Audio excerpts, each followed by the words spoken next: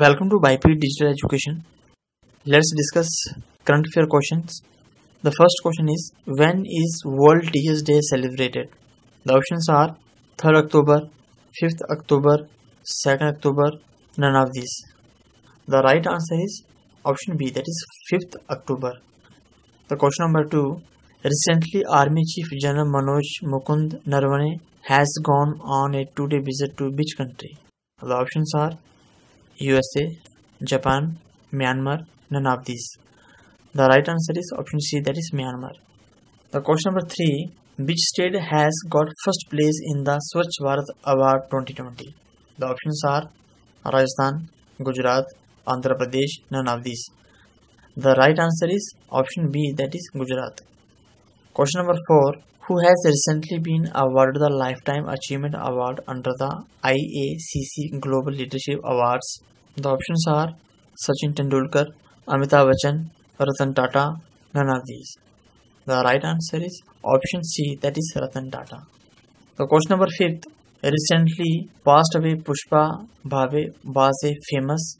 Options are author, singer, social worker, none of these. The right answer is option C, that is social worker. The question number 6, recently the former ruler of which country, Shabir Al-Ahmad Al-Sabah, has passed away? The options are Iraq, Kuwait, Iran, none of these. The right answer is option B, that is Kuwait.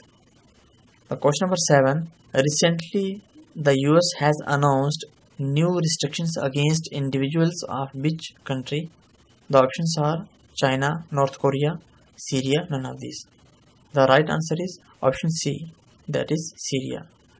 The question number 8, recently a commercial spacecraft has been launched in the name of which late astronaut of Indian origin?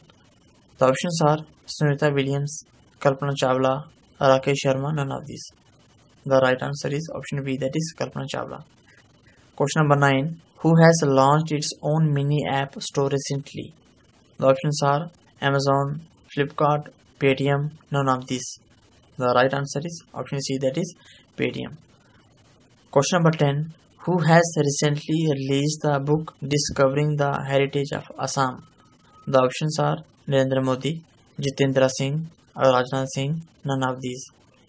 The right answer is option B, that is Jitendra Singh.